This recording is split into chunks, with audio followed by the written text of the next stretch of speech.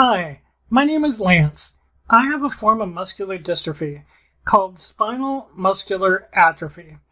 I rely on the help of others to use the restroom, bathe, dress, move between my wheelchair and bed, brush my teeth, comb my hair, shave, prepare meals, clean, do laundry, shop, basically to be my arms and legs since my muscles don't work. Others' help has allowed me to survive, to be involved with family and friends, to earn a master's degree, to work, plus to be involved with my communities. But our community support systems have been collapsing for several years. Please help Minnesotans like me to have better health, safety, and dignity. Stay informed. Check out our YouTube content, subscribe to our email updates, and follow our social media.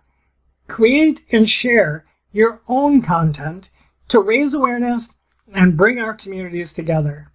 Connect, inform, encourage, and empower. Thank you.